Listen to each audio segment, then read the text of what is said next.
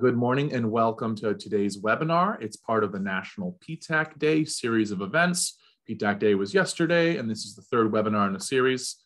And this webinar, I believe I'm getting some clicks from Yuri here. So, all right, it's called Behind the Curtain on Federal Small Business Set-Asides.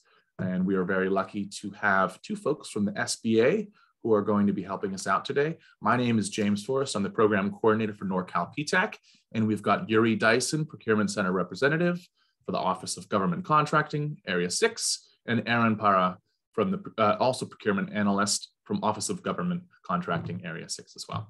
So I'm going to hand things over to them pretty quickly. If you've been to these webinars before, you know that I'd like to just say a little bit about PTAC, the PTAC program, and what we do.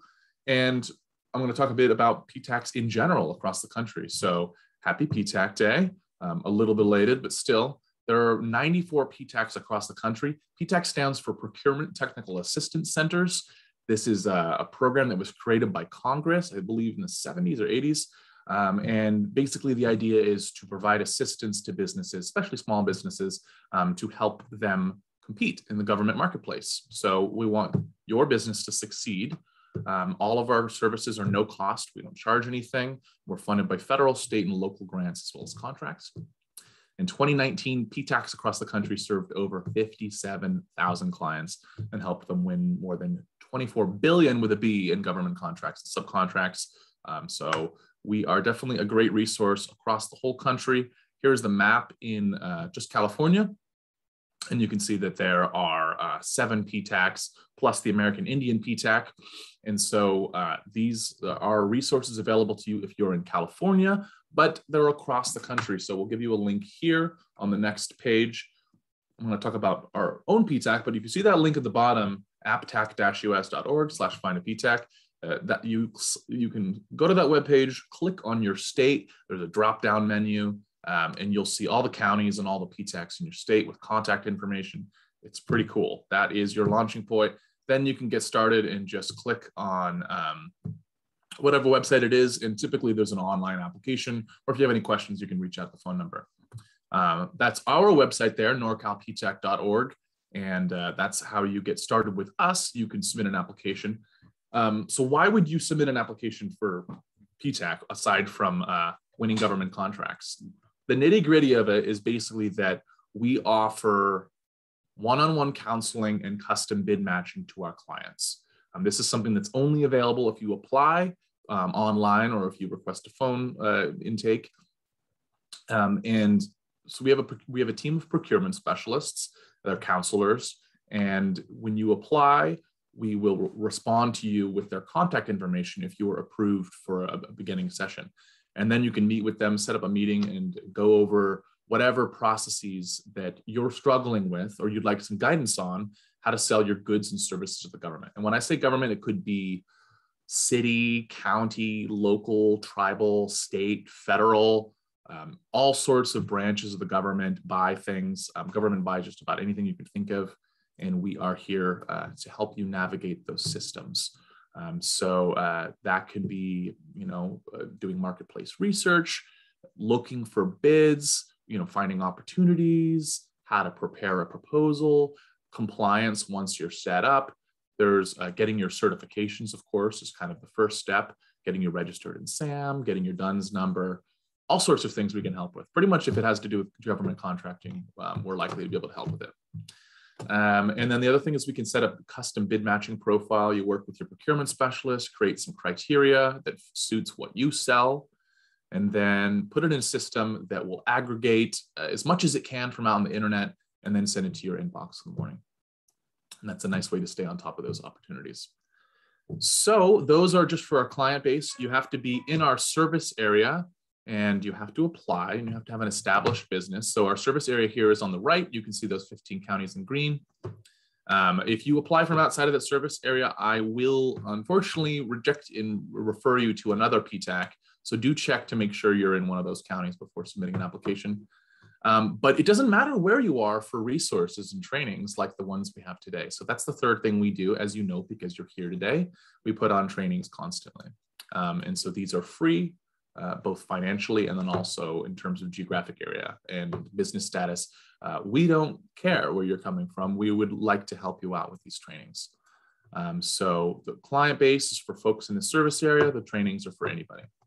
So go ahead and apply on our website if you're in the service area. If you're not in our service area, that's the link at the bottom to APTAC-US. All right, I think it is time to hand things over. And there's just a disclosure here saying that the presenters believe that this is accurate as of now. It is September 16th, 2021. We are recording the session for later, so it could be changed, things change. But let's go ahead and hand things over to our presenter. Yuri Dyson is gonna take things from here to start things off. I just also wanna note that if you guys have any questions, you can put them in the Q&A. It's better if you put them in the Q&A and not the chat, because the Q&A allows us to follow along and sort of track the questions, but feel free to network in the chat. Once again, we are recording this. The slides as well as the video recording will be shared with everybody and posted to our website later today. All right, Yuri, go ahead and take it away.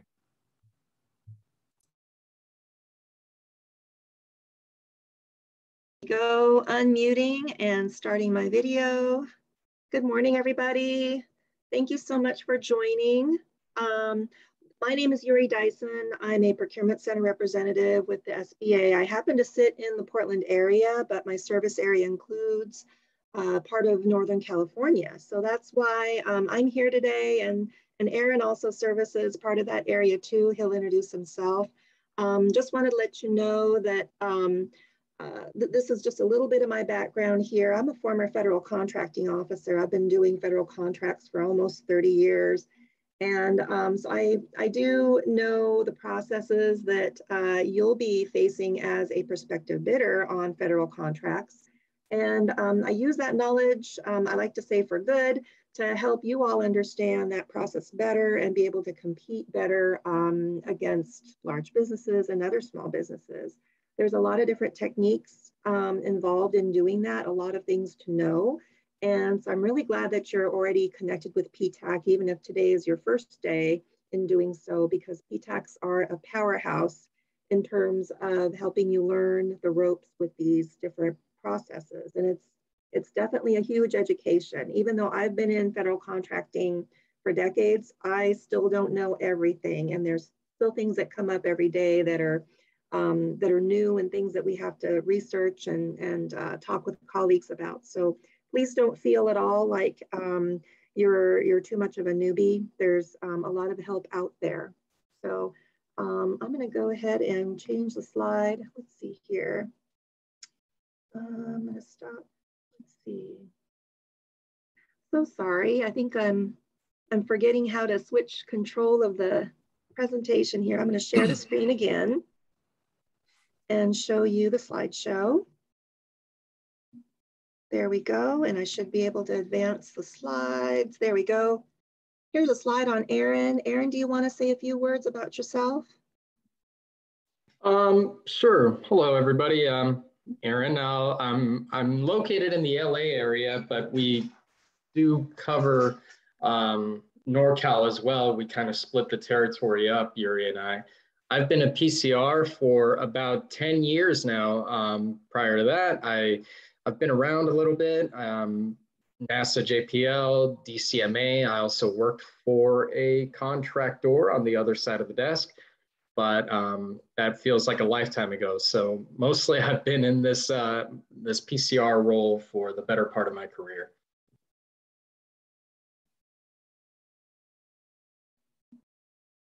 Thank you, Aaron. Okay, let's get on with the information at hand. I'm going to show you, making sure there's not a delay after I click buttons. There we go. All right, so behind the curtain, and I titled it this way because I think there's always a bit of a mystery when the public thinks about what goes on at the federal agencies when they make some of their buying decisions. So let's just go ahead and jump on in. So just a quick word about the part of SBA that Erin and I work in. It's the SBA Office of Government Contracting. It's a specific arm of the SBA that's separate from the district offices that you might already be familiar with. We focus on the different ways that the federal agencies that buy services and goods for the federal government, whether or not they're following the federal rules about that. As you probably know, there's goals involved at the federal level for awarding to small business and different socioeconomic categories. So we're actually kind of there at the SBA, liaising with those federal buying agencies. We're giving them training, we're giving them technical assistance with use of those programs. And we also help with firms like yourselves who are interested in entering that marketplace or might be having issues with some of those small business rules. So we do things like size determinations to verify whether or not firms really are small. We have ways to check with the small business subcontracting programs, making sure that the large primes are adequately using small businesses, and a whole host of other things that we could go on and on about, but let's go ahead and go to the next slide here. This is just a quick map to show you how we're organized. The SBA Office of Government Contracting, we're in areas. So you noticed on the slides for myself and Erin, we're in area 6, and that's pretty much everything along the West Coast, including Alaska, Hawaii, and Guam. So that's how we're broken up. Our area, we're very tight with one another. We work very closely with one another. And so even if, let's say my background is pretty heavy in reforestation type contracts because I've lived and worked in Oregon all my life. If there's a colleague of mine, say in Arizona, who's not as familiar with reforestation contracts, she might call on me to quiz me on that, or vice versa. So we always pull from one another, and we can pull from the other areas too if we need that expertise. So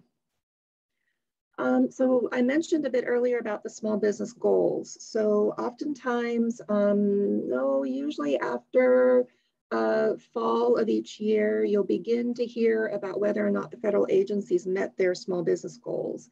And typically by maybe Q2 in the fiscal calendar, Q1 starts October 1st, you may start hearing about whether or not the numbers coming in really do look like they made those goals. It's 23% of the contract dollars that have to go to small businesses. And this is across the federal marketplace. 5% to women, 5% to socially disadvantaged, 3% to service disabled, and 3% to hub zones. Now just a quick little lesson on these small business programs, because you may not be familiar with all of them. Women-owned small businesses are small firms to begin with that are owned and controlled at least 51% by a woman or women. And there was recently a big change in the Women-Owned Small Business Program on the federal level. We used to allow self-certifications, and the business owners would upload their proof documents for a repository that SBA managed.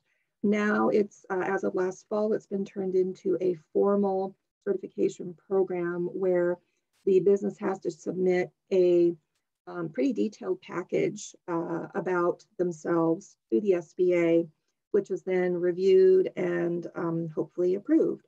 Then there's a profile online that SBA manages where it will show that you've actually been granted that certification. And that's where the federal agencies go to verify that you're truly certified in the program. So that's women-owned small business. There's also a subset of it for economically disadvantaged. If your income and asset levels meet certain requirements, then you can be designated as economically disadvantaged. Socially disadvantaged small businesses are typically those that are owned by individuals who are members of various racial or ethnic groups. It could also be individuals who are disabled or maybe lived in extremely remote locations. Essentially, the premise here is that these socially disadvantaged populations did not have the same access potentially to education, training, business opportunities as others. So this is where this program is set up, and a subset of this is the 8A program, which you might have heard about. Service disabled veteran-owned small businesses is just that. It's small businesses owned by veterans who have a service-connected disability. And so it's important for these individuals to make sure that they have at hand their service disabled proof documents, should they ever need to be proving that. Hub Zone stands for Historically Underutilized Business Zone. That happens to deal with firms that are located in parts of the country, could be counties, census tracts, maybe specific little bits of those census tracts that are economically depressed, essentially. Has nothing to do with one's color, one's ethnic group or anything, or gender or anything like that. It's strictly dealing with where that business is located, and it's a means to try and spur economic activity for businesses that are located in areas that need that help. So all of these programs you see here have set aside regulations that allow the federal agencies to set particular contracts aside for these groups if the agencies can verify that there are sufficient numbers of these people in that area or in that group. So this is where, we're talking about behind the curtain. How do the agencies make those decisions? And that's what we'll talk about some more. Okay. All right, so this is going to be a bit like a fire hose. So please just sit back, let this wash over you, and feel free to watch the video again, or feel free to contact us if you've got questions. But when you think about all these different programs, there's actually no order of precedence among them. If there's no policy in the Fed that says that agencies have to use this one first and this one second. The only exception to that is if there are contracts over the simplified acquisition threshold. That's what SAT means, simplified acquisition threshold. If there are procurements over that amount, then what the regulations say is that the agency must first consider the socioeconomic set-asides before doing what we sometimes call a plain vanilla small business set-aside. That's because it's a bigger, maybe more profitable or maybe more lucrative, perhaps, contract. We want to target those target consideration to the socioeconomic groups first. So this is just to get you familiar with what the different rules are that the buyers are having to follow. So these goals can vary. The first slide I showed you with the goals of 23%, 5%, 3%, those are top line goals for the federal agencies overall. If we kind of zoom in a little bit, each of the different departments, each of the different agencies have a specific set of goals of their own that are developed custom, matching their mission, where they typically operate, what types of things they usually buy. So as you can see here, defense, for example, they usually have a 22% small business prime contracts goal and a 33% small business subcontracting goal. And yes, we do have subcontracting goals for each of these agencies as well, because we know full well that not everything can go small business. So when we have prime contractors that are large and are awarded those larger contracts, we insert rules that say that those firms also have to subcontract to a certain percent with small businesses and the other socioeconomic groups. So as you can see here, based on the different agencies, the percentages are going to vary. And this goes on down into the socioeconomic goals as well. So let me show you a scorecard. We have these scorecards available on our website. You can go to that link at the bottom to check those out. The latest ones we have available are from 2020. This happens to be the one for Department of Veterans Affairs. As you can see, it's kind of like a report card. They actually get a grade. But for Veterans Affairs, their 2020 goals are listed here. So the socioeconomic goals, they're pretty much the standard goals, 5 or 3%, but they have a small business goal of 28.16. Here you can see under the achievement column on the far right, how they actually did in FY 2020. And then for comparison purposes, you can see how they did the year before. For subcontracting, you can see the lower half of this, of this screen, and it gives you an idea, which could be useful for you because perhaps the way your business is set up, maybe the things that you provide are not likely to be bought under a prime contract by the federal agencies. In that case, you might actually fit very well as a subcontractor to a large prime getting a federal contract. So this part of the scorecard could be very useful for you because you can see if a particular agency might be struggling in a category that you happen to be eligible for, okay? So what if an agency does not meet their small business goals? That's kind of a question that we get commonly. You know, what's the hook? What's the stick versus the carrot? So I'm going to let Aaron take over here. He's going to share what happens in that case. And let's see here, and away we go. Aaron, are you all set? Yep, and I believe you just granted me access, so let's get going.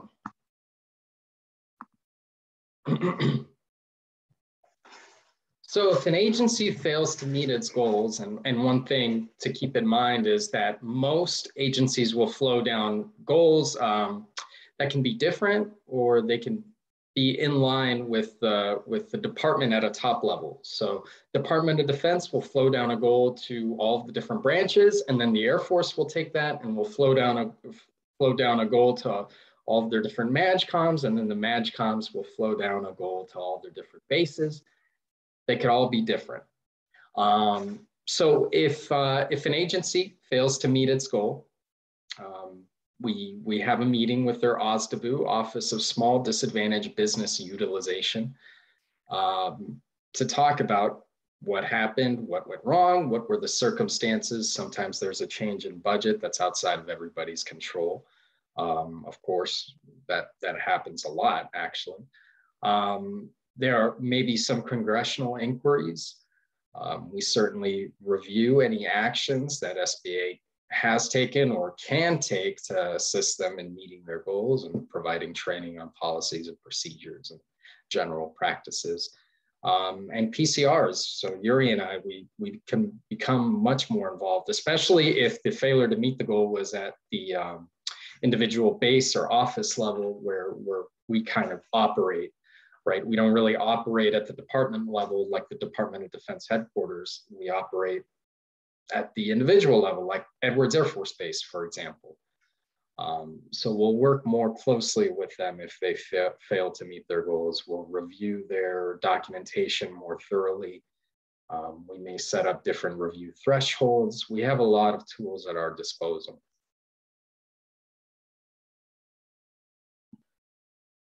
We can also perform surveillance reviews, and we do perform surveillance reviews, especially if an agency isn't meeting their goal. Surveillance review is what we call our audits.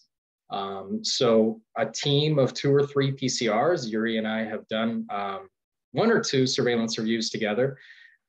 We will go in and we will pull a selection of about 30, 40 different contracts, and we will review them for completeness and for evidence that they've taken small businesses into consideration as part of their procurement process. We'll evaluate the overall impact of their small business program, because every individual base or office, sometimes they call them agencies with an organic warrant activity, I believe that's what it's called. They have to have a small business program. Usually that's run at the local level. So we'll have a small business specialist on site that's in charge of running the program and making sure that they meet their goals and making sure that they provide small businesses access to doing business with that base. So we'll assess the overall quality of the program at that activity. Identify any best practices. Certainly surveillance reviews aren't always negative. Sometimes we go in there and find they're doing a lot of things correctly, and maybe they are meeting most of their goals. Maybe this year was a setback. That does happen. We also make any recommendations that we feel would strengthen their program.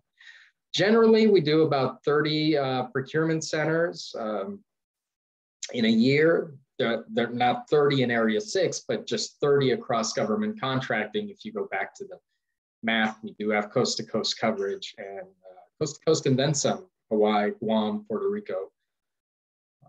So we will do surveillance review audits every single year.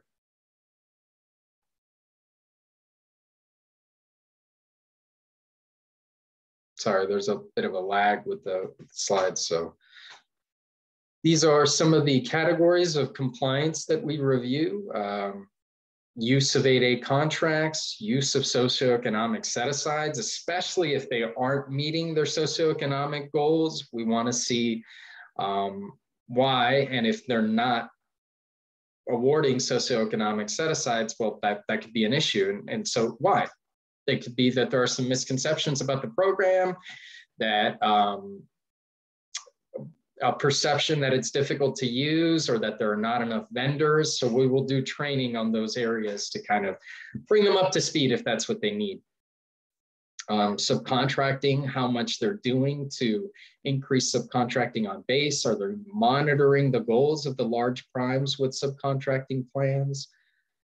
Other small business issues, of course, the use of the regulatory clauses and provisions. Bundling is a big one. That's where they take contracts that were being performed by a small business, put them together and make a contract so large that basically only a large business can do it.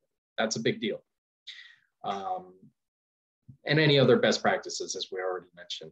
Now, amongst these categories, there are certain things that I like to look for in particular. If they use an outdated clause, or they forgot to include a certain clause on something that's already set aside for small business, yeah, we'll call it out, and we'll let them know that there may be an issue with the clause matrix that they're using, and we'll let them know that perhaps it wasn't done correctly.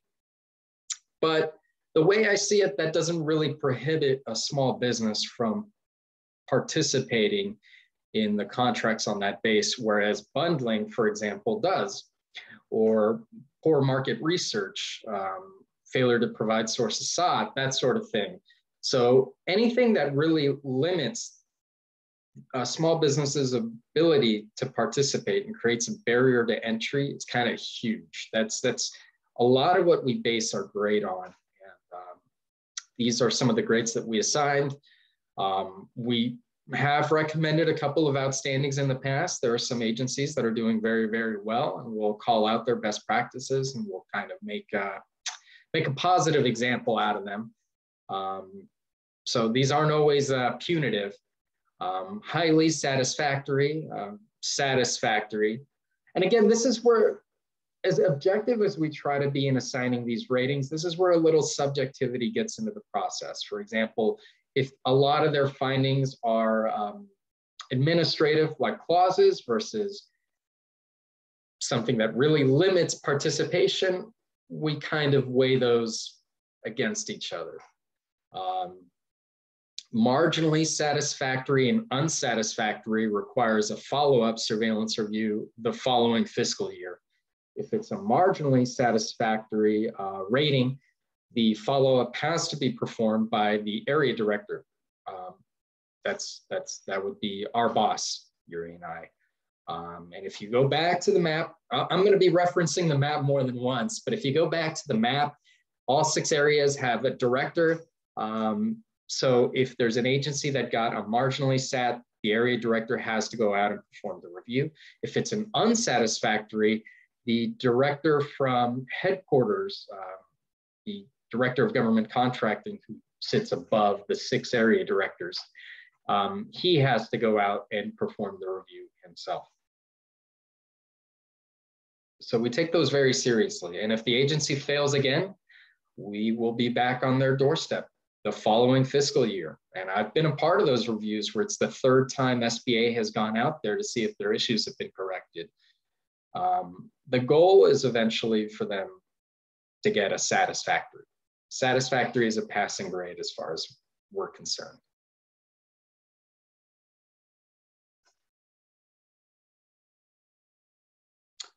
So market research is very important because it drives everything. Everything starts with the market research. That's what determines whether something should be set aside or whether it's even appropriate for a set aside. Every contracting action has to have adequate market research. Now, of course, you see in the third bullet, it has to be appropriate to the circumstance. There's a phrase you hear a lot: how much money do you want to spend spending the money? Of course, a 5-figure buy may not be treated the same way as a 8-figure buy or $1 billion buy, which I have seen. But there does need to be market research. It does need to be documented. It needs to be put in the file. And in many cases, it's reviewed by a PCR for accuracy, for completeness.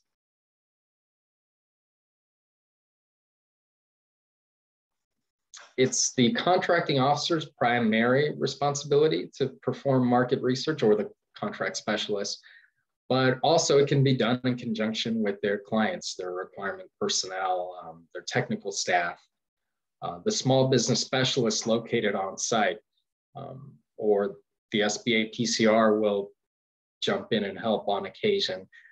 Small business specialist is internal to an agency. So SBA PCRs, we work for the SBA, we're an independent agency. We don't sit under the Department of Defense, Department of Commerce, or any of those, right? We're fully independent. Small business specialists will work for the local base that they're assigned to. I mentioned Edwards Air Force Base earlier. So Edwards Air Force Base has 2 small business specialists that sit on site. They are our liaisons with that agency, rather than work with all the individual contracting officers. Generally, the lines of communication are through the PCR to the small business specialist, and vice versa. There is some overlap in what we do, but we are given special authority to push back and to create set-asides that they don't have. And also they are beholden to their agency, which we are not. So it's a very subtle difference, but it's a very, very important distinction. Anyway, we do work very closely with them.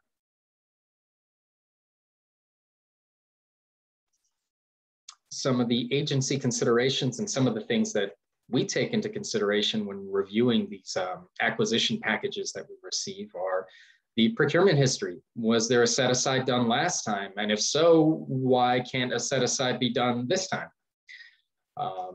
Is there additional market information elsewhere within the agency? Sometimes some agencies will have different branches. NAFAC in particular has NAFAC Southwest, Northwest, Atlantic. And even within NAFAC Southwest, which is located in San Diego, they have offices all throughout the state of California that manage their construction contracts on site. So sometimes there's something to be said for local knowledge of the area to determine what really is feasible for a set aside and what is not. Sources soughts are one of my favorite methods of doing market research, is when they put out a sources sought notice and allow industry to come in and it's industry's opportunity to say, hey, you know, I can do it. And here are my capabilities, and this is why, you know, I think I'm a good fit. And if they collect enough sources sought responses from a small business or from qualified small businesses, it gives them a lot of ammunition to create set-asides. And it gives Yuri and I a lot of ammunition to push set-asides. If I review an acquisition package that they're trying to release unrestricted large business, and there are lots of sources sought responses from small businesses, that's kind of the #1 way I can push back and create a set aside. So responding to sources sought notices is very important. Okay, I know I've been talking a lot about it, But I hear this misconception from agencies or from contractors that say, well, once the source of sought notice is out there, they already know who they're going with. It's not true. Okay. I'm not saying that they don't ever try to like rig it so that they get their preferred candidate, but that's where Yuri and I step in to ensure that there's compliance. Very, very important. There are always, you know, bad actors, but generally that's not the norm. I don't want to discourage anybody.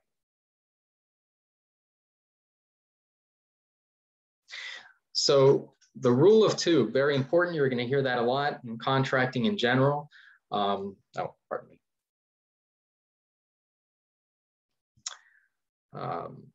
Anytime that there's a reasonable expectation that offers will be obtained from at least 2 responsible small business sources, and the award will be made at fair market price. Very important. Without those 2 things, we do not pass go. Once those 2 bullet points are satisfied, if there is a reasonable expectation that there are 2 or more small businesses that can perform the work, the contract should be set aside. Okay, it shall be set aside, in fact. Very, very important. So fair market price, that's determined by the independent government estimate.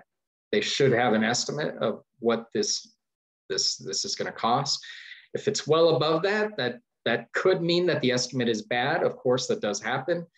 But if there's kind of not, if they're a little more certain about what this should cost, because maybe there's procurement history as well, and there's no fair market price, the set aside can be dissolved. If some of those firms aren't found to be responsible, meaning that the contracting officer cannot determine that they have the capability to perform, because say it's a construction firm and this is a contract for supplying tires, vehicle parts, responsibility comes into question there. And I do see some questions popping up here and there. Yuri and I are going to address those at the end.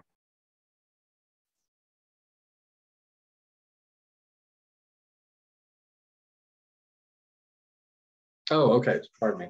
So if you're a firm with any socioeconomic certification or not, even just plain vanilla small businesses, 23% of contracts have to be awarded to small business. That's not for every individual socioeconomic concern. So total small businesses get pretty much the largest slice of the pie.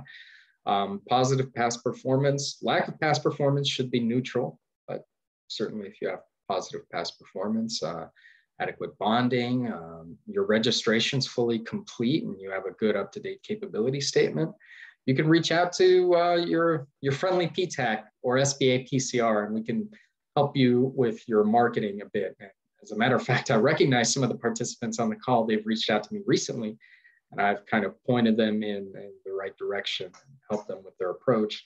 Usually the person you want to reach out to when it comes to marketing is the small business specialist.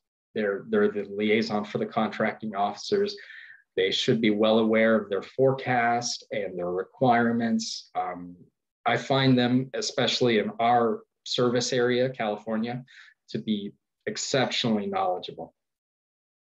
We're pretty fortunate in this area. A lot of our small business specialists and a lot of our agencies are really good.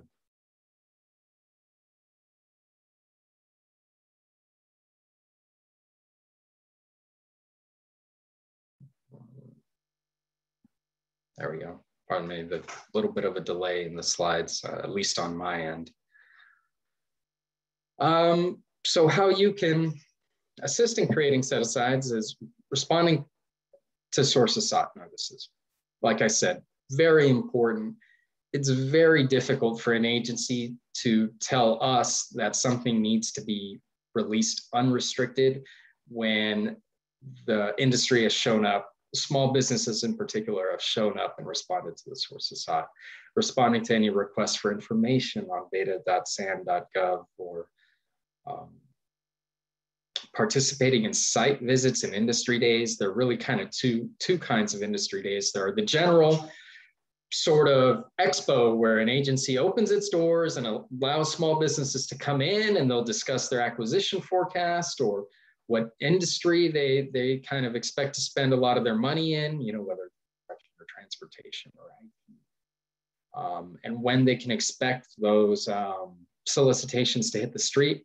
And then there are industry days that are very, very focused to one particular solicitation.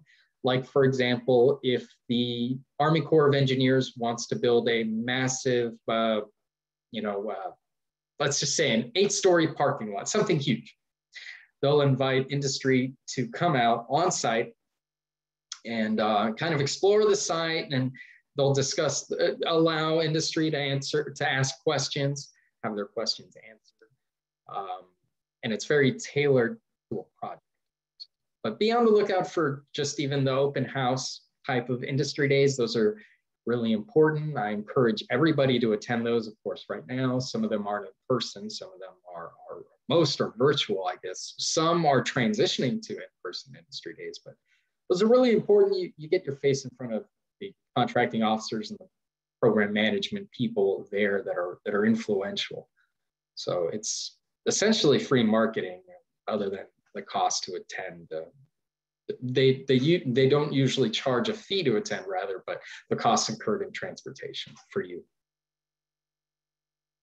Bidding on projects that are not small business set-asides. Don't be discouraged, because if you as a small business win a contract that's unrestricted, maybe the next time there's a requirement, then they'll limit the scope of competition to small businesses. So now you're playing in a much smaller pool. Lots of small businesses win unrestricted contracts. Just because something's full and open or unrestricted, we use those terms interchangeably. Doesn't mean that you're not going to win it. And we understand that your time and energy is limited. It's a business decision, ultimately, how many sources sought notices you want to respond to. Work with your PTAC, or if you're in the 8A program, work with your business opportunity specialist, or work with any of our free resources to determine if it's a really good fit. You think you have a viable shot at it.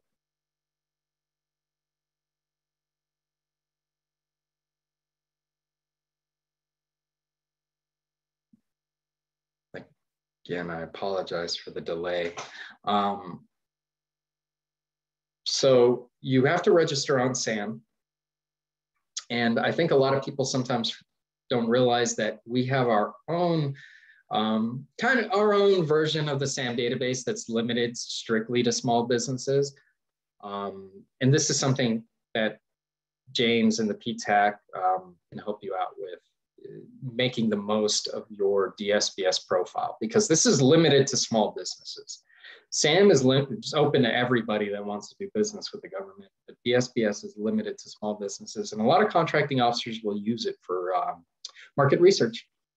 So it's important to always have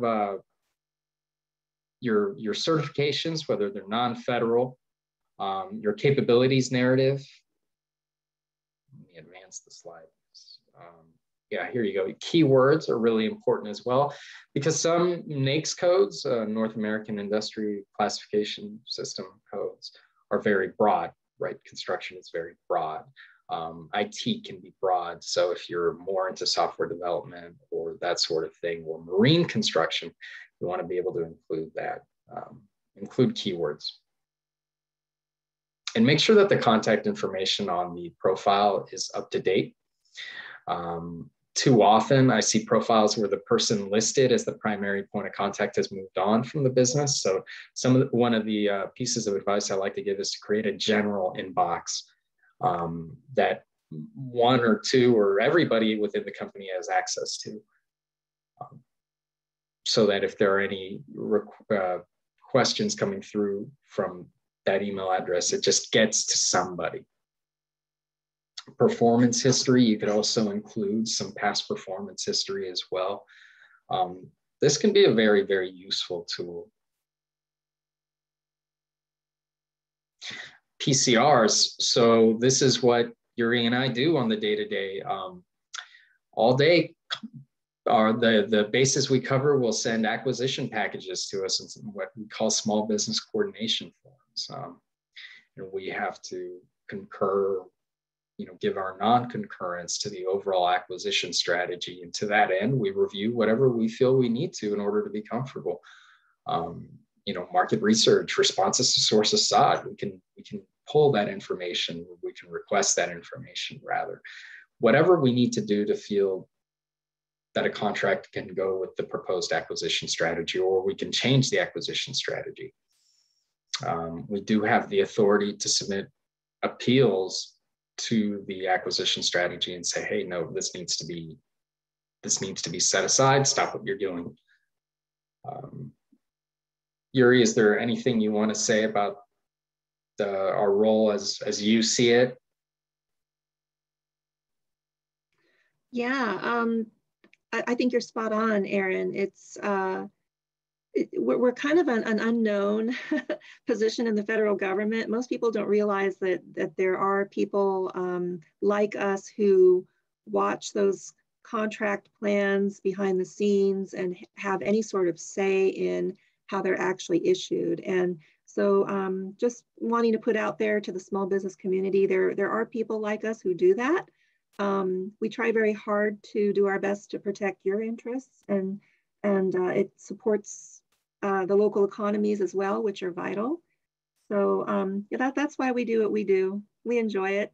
It's not always fun, but it always feels good when we're able to turn something around from a full and open competition to a small business set aside. Absolutely. Yeah, that's absolutely true. Sometimes if you see a set aside on sam.gov, there's a chance that Yuri and I or a colleague of ours had something to do with that.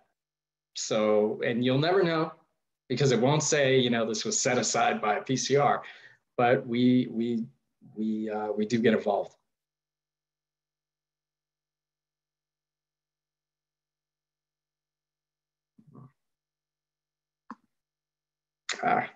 Apologize for the delay. My slide is not advancing. Let's see.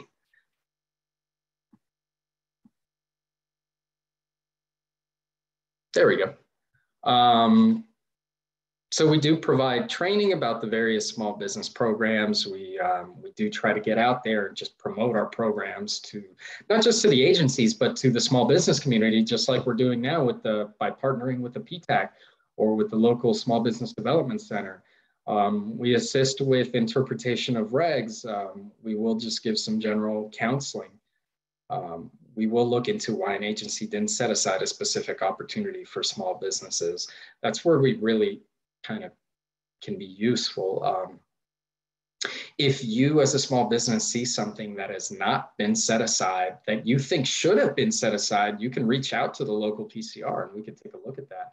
We review thousands of acquisitions. I'd like to think nothing gets by us, but occasionally perhaps something gets by us or we're just unaware. So reach out if you think something should have been set aside. And sometimes the answer is, well, they didn't get a fair price or only one small business responded to the sources sought. So that's why we let it go the way we did. The rule of two was not satisfied, in other words. So, and sometimes I suppose things just do get by the PCR. Not me, but other PCRs across the country. They might miss something.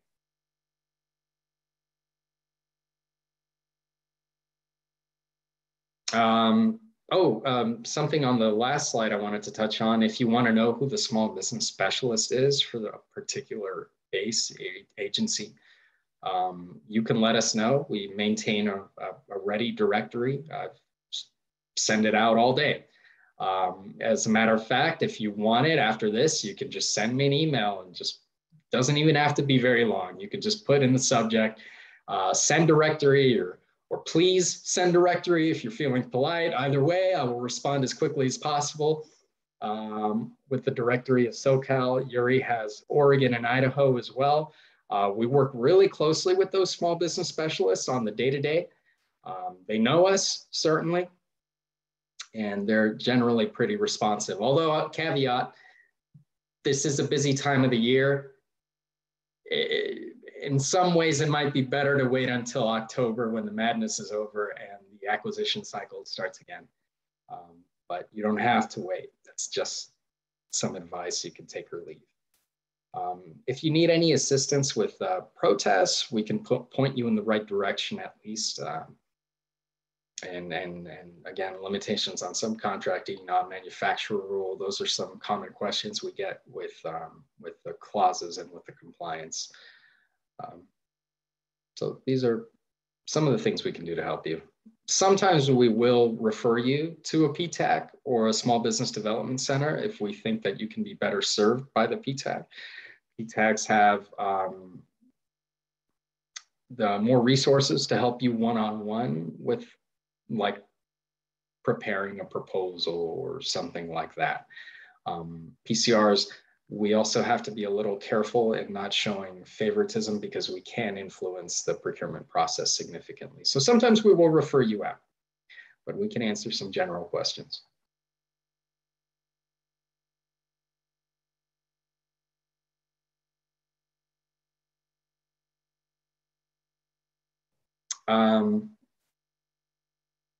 Yeah, like I said, we have coast to coast coverage. Reach out to your local PCR. There is a ready directory. I always say if you just Google SBA PCR directory, it'll take you there. It'll be the first thing you see. I will say that if you have a question about working with a specific agency that's located outside of where you are, it might be better to contact the PCR that covers that agency. For example, if I've had questions about doing business with Army Corps Nashville. I've been to Nashville once, but I don't know the Army Corps there. I don't know the small business specialist there. The local PCR will know that person, will know how best to do business with Army Corps Nashville. So you might be better off contacting the PCR in Nashville. Just recently, I had another question. Somebody wanted to know why something wasn't set aside for an East Coast activity. Well, I sent them to the PCR on the East Coast because presumably that PCR reviewed the acquisition package. You know, we're kind of limited to the territory that we're in. We can give you the lay of the land where we are, but it's hard for me to tell you exactly who the major players are in Nebraska, for example. So just keep that in mind when you reach out to the PCR. And if you reach out to the wrong PCR, it's okay. We'll point you in the right direction, but just for the sake of efficiency.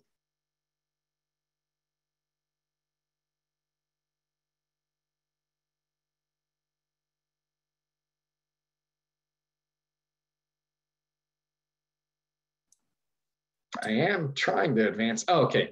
And here's, I'm sorry about that. Here is our contact info. We're pretty easy to get a hold of. That's my cell phone number.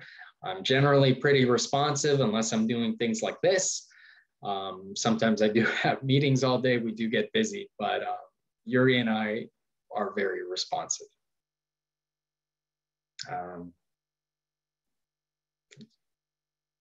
Okay, great.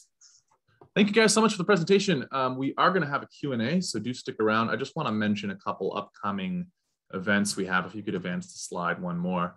And sorry about the technical issues. It's a remote control thing going on with the slides. But this was the third event of PTAC Day. Next month is Women's Business Month. So we have some relevant webinars. October 4th, we have certifications for women-owned businesses. We have information on the SBA general login system for ProNet and Subnet on October 19th. And on October 21st, we have a webinar on getting DBE certified. And if you could click next again, I wonder if there's one more there. You can sign up for all of these. These are all free. So just a little pitch on our free programming webinars coming up. All right, we have some time. I'm going to put a survey into the chat. If you guys could just let us know what you thought of our webinar today. It means a lot to us, means a lot to our funders. And Aaron, if you could advance the slide again. I know we're having some trouble advancing the slides today, but I find that if you double click on the screen, it will reestablish control. All right, so we also have a WOSB certified webinar that's coming up as well. You can find all of those on our calendar. Did I go too far? Do you want me to give you a control, James? It's fine. We won't really be moving from the question slide unless we want to go back in time, and then you guys will be in charge of that. So we have a lot of questions, and we are up against the 1 hour time limit. So I just want to let folks know that if you have the time, stick around for the Q&A. If not, thanks for joining. Please enter your questions in the Q&A window, not the chat. And we will be sending the slides and the video out to everyone. It's going to be posted on our website. I'll share that link as well. Aaron and Yuri, just let me know when you feel like any other questions should just be sent by email to your contact information or something like that. And if you feel like you're running out of time. So I'll dig right in. Rick is asking, I completed SAM registration without filling the SBA information field. How do I go back and do that piece?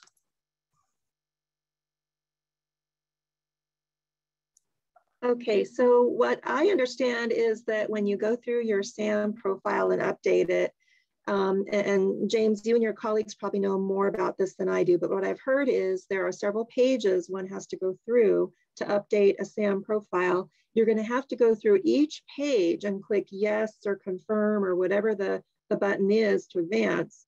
You can't just go all the way to the end, but the end is where there's a link that says, click here to update your SBA profile.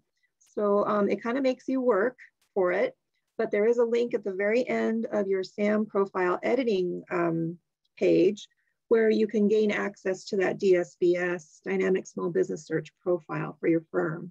And it's populated with all the information that you've put in SAM for your entity, for your business.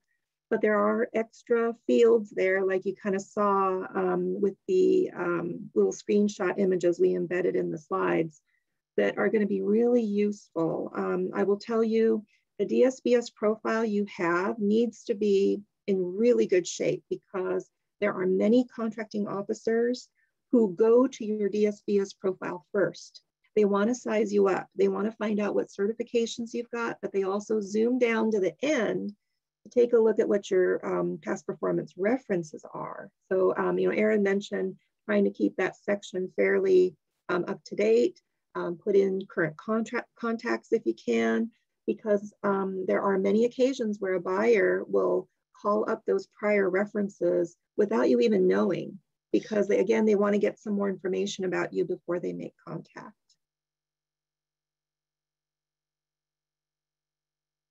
I'm having, my computer is sort of crashing. I can't see any meeting controls and I can't see the chat. So I might have to leave the meeting and come right back, but right now I can see some Q&A questions. So I'm just gonna ask one more and then I'll have to drop off and come back on real quick. So since anonymous question here is since we are not certified as an 8A firm yet, can we apply for the Small Business Set-Asides project as a SAM small business firm and a DBE firm?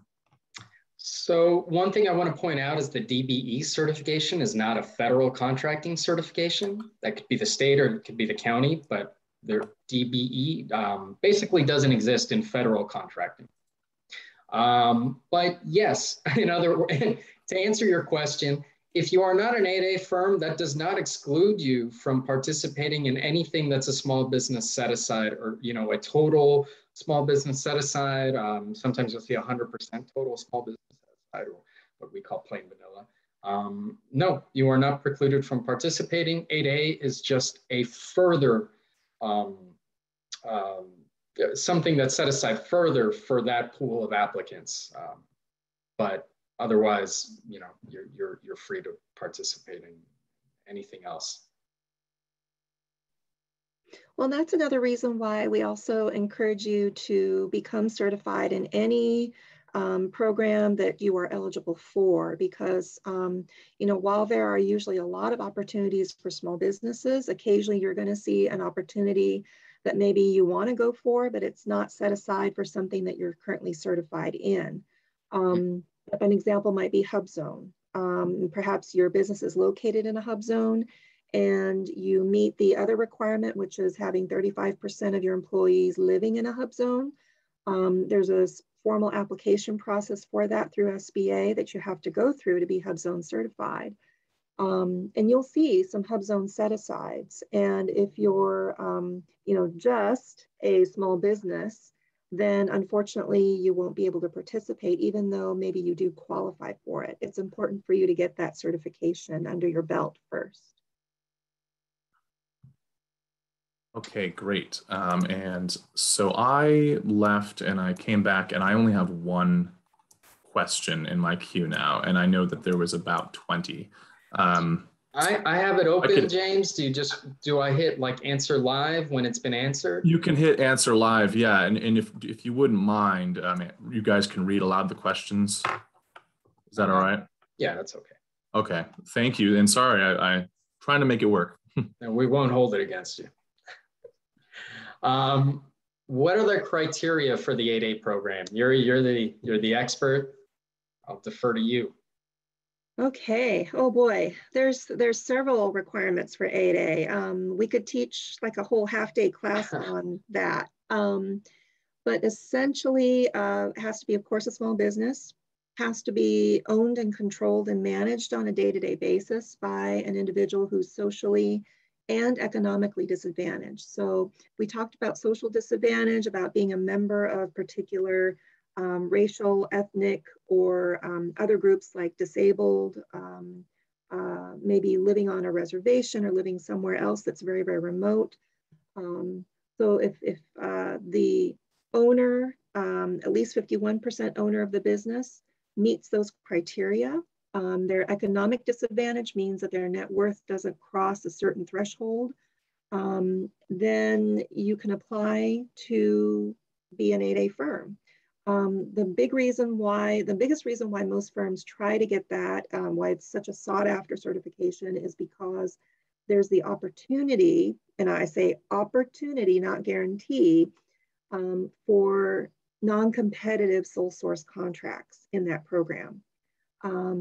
I emphasize the word opportunity because it's gonna, the number of opportunities there may be for you is gonna depend on what kind of industry you're in, what your capabilities are, what the appetite for your type of business is amongst the federal agencies in your area.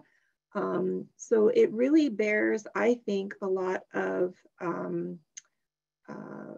forethought, preparation, checking things out before you put this huge effort into applying. And it's currently an online application process. It does take a few months. And in the days when it was a hard copy process, I can tell you, you basically have to assemble like a banker's box worth of documents. Business information as well as your personal information. So we're speaking of taxes, property records, payrolls, any judgments or liens, articles of incorporation for your business, how it got started. If you have multiple owners, they also have to provide some level of documentation as well, all to make sure that the people who are allowed into that program really do deserve to be in it, because there are some pretty great benefits to it, and we only want the people qualified for that to get into the program. All right. That was a lot of information. If you're curious, if you want to reread it later, you can go and you can just Google SBA 8A criteria. You will find it. There are some nuances, and you may have questions after reading it, but you'll be able to get some of the kind of firm criteria. Can you explain how to find set-asides in SAM? There is the ability to do a filtered search. I can't tell you that it's the easiest website to use. I encourage you to work with your local PTAC if you want help and training on how to use SAM. James, am I correct? That's something you could assist with, you or another PTAC? Most definitely, yeah. We help folks with SAM on a regular basis. So any PTAC should be able to help with that. It's one of our core services. There are free resources available. Free. All right. How would I find out if there is a need for my services? I have a clothing and retail business. We offer embroidery, apparel, and various other products. And I don't know if the government could use my services. That's actually a really good question. That's a very important question and something you should take into consideration before you jump into the deep end of the pool. So that shows a lot of foresight. So anyway, some of the things that you can do are you can check, find out what your NAICS code is, okay? NAICS. We say NAICS, North American Industrial Classification System code. Every industry has a 6-digit code. Every industry, you name it, there's a 6-digit code. There's one for clothing, retail, apparel. Trust me, I don't know what it is off the top of my head. And you can go on usaspending.gov and you can plug that in and you can see who has been purchasing within that NAICS code and where. So that's something you can do. Now, I can't tell you that there are going to be a ton of opportunities in this sector. You might find onesie-twosie things, but you'll at least know how to target your marketing efforts, right? You don't want to target your marketing efforts to an agency that primarily does construction because they're just not going to buy apparel. Now, I can tell you that one of the agencies that might be useful to reach out to is GSA, General Services Administration. I know that there are apparel manufacturers and retailers on GSA. So that might be a good resource. And as a matter of fact, let me type the name of the small business specialist in California here into the chat box. At least one of them. They do have a team. I misspelled it. Forgive me. There was a way to delete that one. It's Caruso, not Carusa. Apologize for that, just a typo.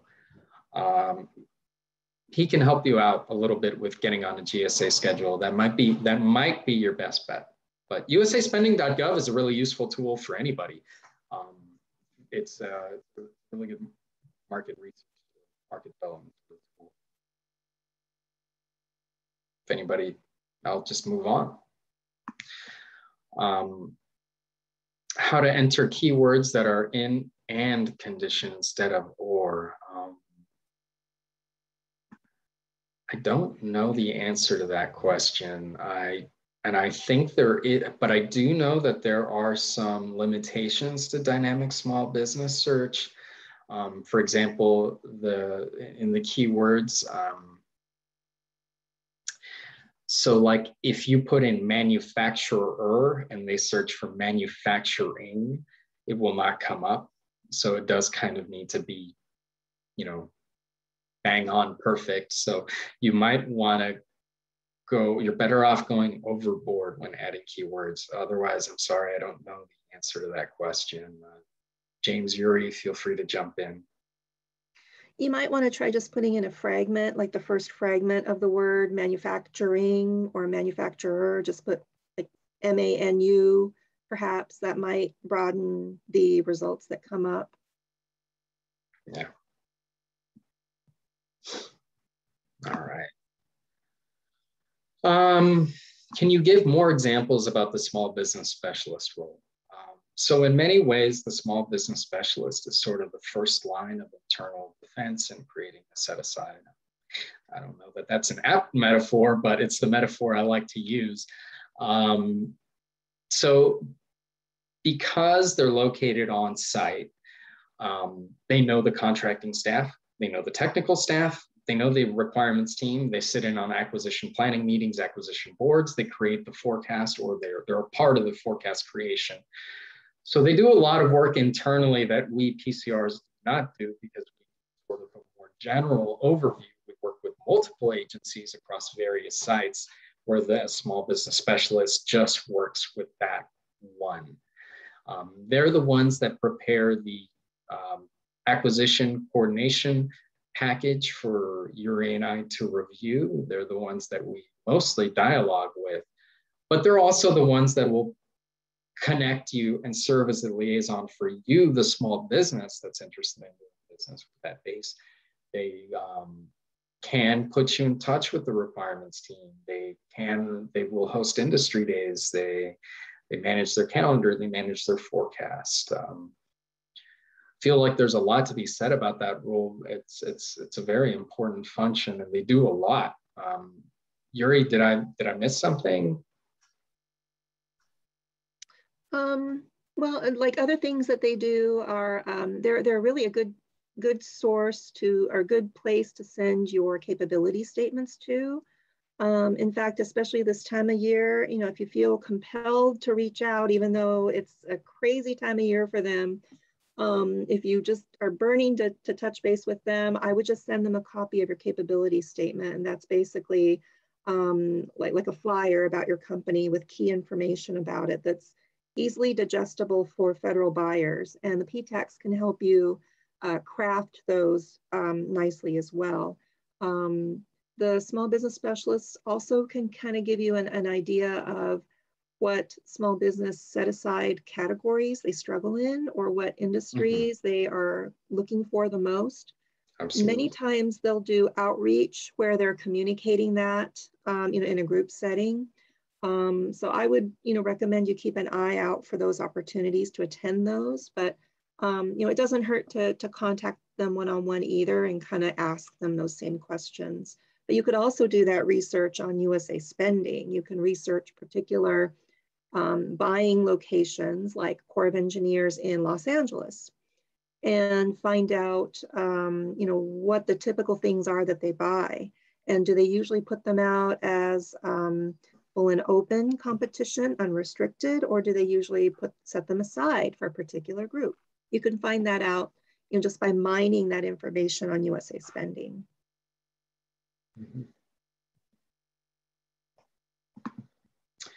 What is the best way to go about getting micro contracts, meaning the smaller contracts? A lot of those are purchased on a purchase card, which is what we call a credit card. It's essentially a credit card. It's not always easy to find those because they don't need to be publicized the same way that the larger opportunities are on sam.gov. My best advice is to work with the small business specialist, reach out to them and see who is the head of their, we call P-card division, purchase card division. Also, if you have like a product that can be sold on a GSA schedule, I do recommend looking into that because GSA in some ways functions like the Amazon for the government. You upload your products and a contracting officer can just go on the portal, search for t-shirts and find the one they're looking for, find the vendor they're looking for, and just put in a quantity and buy it with a credit card. A lot like Amazon, but with more steps. So that's a good opportunity to get some micro purchases as well. Sorry, I'm not good at the Q&A thing. I'm doing my best here. Any specific training or reference materials on how to search for set-asides and sources sought notices? Again, I think this is something that's perfectly in line with what the PTAC does. James, do you want to speak to this one? What the question is, any specific training or reference materials? Yeah, on how to search for set-asides and sources sought notices. Well, I'm not a procurement specialist, but I would definitely recommend looking up your local PTAC. They can sit down and help you do all sorts of marketplace research and finding opportunities. As you might remember from the beginning, we can set you up with a bid matching profile. We'll go out and find things like that. But these are the pros who, a lot of them are contracting officers from the past or government contractors from the past who've had success. So they know what they're doing, and there's a bunch of PTACs across the country. So if you're interested, our website's norcalptac.org. You can see that. We also have the link for all the other PTACs across the country. So I'd recommend getting in touch with your procurement specialist. It's always free. So we'd be happy to help you find those. Again, the link for the PTAC is also in the chat now. Perfect. And everyone's going to receive these slides later, and all the hyperlinks will be available for everyone. So So I am located in New Jersey. Hello to the Garden State. Will there be a PCR in my area to help me set up my account on SAM? I've had difficulty in the past setting myself up. There is a PCR in New Jersey, but the PCR may not be the best person to help you with setting up your account on SAM. That would really be, they might, you can try. If you Google, again, SBA PCR directory, it'll take you right to that directory and you can find who's in New Jersey. I can't think of who that is off the top of my head. I used to, but anyway, your local PTAC will be able to help you with that 100%, no doubt. Probably the best person to reach out to is the best organization is the PTAC in New Jersey. How would we know if it should have been a set aside? That's a little tough. I suppose there's no hard and fast rule, but if you are a small business and this kind of acquisition that you found is something that you do and it's within reach for you, if it's a dollar value that you can perform or you think other small businesses can manage, then perhaps it should have been a set aside. Some of the best approach I get is, hey, I'm a small business, I can do this, and I have competitors that can do this. Sometimes it benefits you working with your competition, because if you can create a set aside, especially one that's like really like narrow, like a hub zone, you're playing in a much smaller pool. But generally it's hard to know. That's true. And even for us sometimes, I mean, sometimes I see things that are like a slam dunk, like a $100,000 carpet installation job that one Air Force base in particular tried to go unrestricted and tried, a large business does not need to do a $100,000 carpet installation job. I'm pretty sure I could find a mom and pop that can manage that. So sometimes it's a no-brainer, but sometimes it is difficult. If in doubt, if it's something you can do, reach out to that PCR and let them know. Yuri, am I on the right track with that? I want to make sure you have the opportunity to provide input. Sometimes the small business specialist might be someone, at that agency that issued the opportunity might be a good contact too, but they may only have limited information they can provide you. We're also bound to not disclose certain pieces of information that we're reviewing as well, just to try and keep the competitive process, the integrity of that competitive process intact. Things don't always go as planned. And so if a project changes tack, then information we might have shared in the first go around might end up being insider information later, and we don't want that to happen. So do know that PCRs and small business specialists generally try to give you as much information as we're allowed to do. And in that case, talking with the small business specialist with a question like this could be helpful, and they'll usually go out of their way to help you as best they can, but they might also refer you to us as well, which we're happy to do. And if I didn't happen to review that acquisition and it went full and open, and you raised doubts about, well, it could have been set aside for small business, then by golly, maybe it is something that slipped my gaze. And, I can talk with the small business specialists there, maybe the buyers, and check out their market research to see if they really did do their due diligence.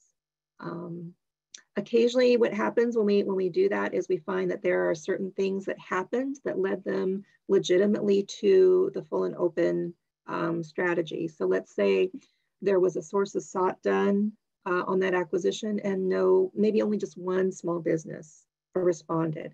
That does not give the buyer, they can't satisfy that rule of two we were speaking of earlier. So, when another small business who didn't see that sources sought comes by later and says it should have been set aside, you know, we have kind of the sad conversation of having to say, well, there was a sources sought that was posted, and because 2 or more small businesses didn't respond, the agency didn't have grounds to set it aside. So then my advice would be, please, which this is usually my advice anyway, is always please watch for those sources sought opportunities, be known to that agency. That way they have you on their radar. They know to count you in if they're trying to decide if rule of 2 is satisfied. I'm glad you said that. That was really good. Speakers contact, please. That will be in the slides that James will distribute. Related to this, how can we request a directory of buyers for pertinent agencies? So most agencies will not distribute a list of buyers. They kind of tend to safeguard the contact information for the contracting officers. The best thing to do is reach out to the small business specialist. And if you don't know who that is, you can ask us. And depending on what you do, they might put you in touch with the relevant acquisition division. Some agencies perform a multitude of functions, so they break it out by division. You know, like this is the maintenance group, this is the environmental services group, this is, you know, and so on and so forth. So if your capabilities are really in line with what they're looking for and what they do, they will put you in touch.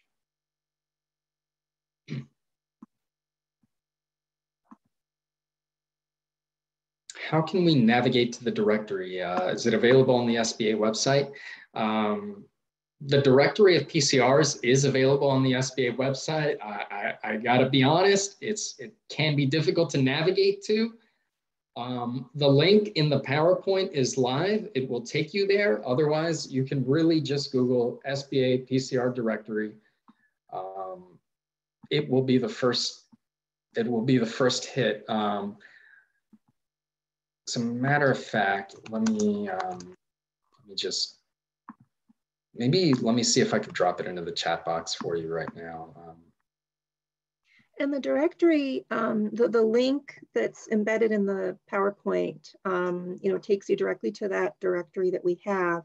It's organized by location. And so you'll see kind of some hyperlinks for all 6 area offices of SBA Office of Government Contracting, but each one will then also list the states that are contained within each area. So if you click the hyperlink for the area for the state that you know you need to reach, then it'll bump you down to that part of the list. And then it's a matter of you know, looking for the header for the state, and it'll give you the name and contact information for the PCR that's assigned there. The rule of 2 is what I have a question on and would like answered. So anytime an agency has a reasonable expectation that they are going to get 2 or more responses from a small business on their acquisition, it shall be set aside, plain and simple. Certain criteria need to be met.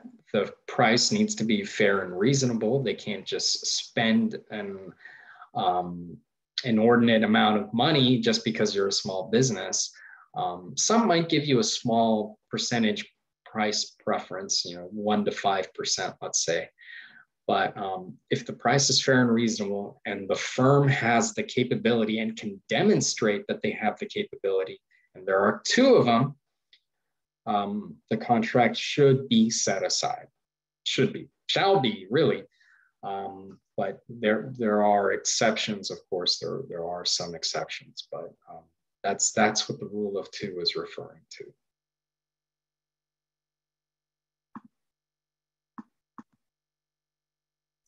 All right, maybe we do one more question here, or 2 more. Let's sure. wrap it up by 11:30. Okay. Do PCRs provide training to contracting offices on how to appropriately fill out postings on SAM? Many offices neglect to fill out the place of performance, which makes it difficult for companies to actually discover the opportunity in SAM. DOI agencies are notorious for this one. Yuri, I don't want to put you on the spot. You know a little bit about DOI.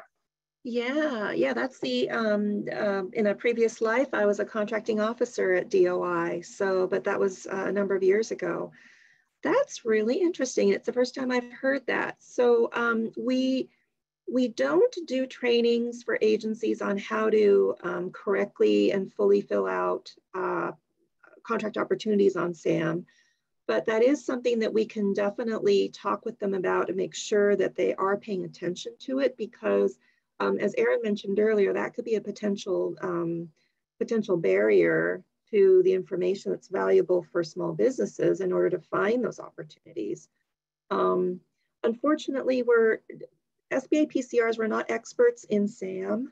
And that's why, like with the earlier question about how to set up a SAM profile, Aaron recommended that the business work with their PTAC. The counselors at the PTAC get really great training directly from the people at sam.gov, which is separate from SBA. They get training hands-on on how to help customers, help small businesses with using SAM.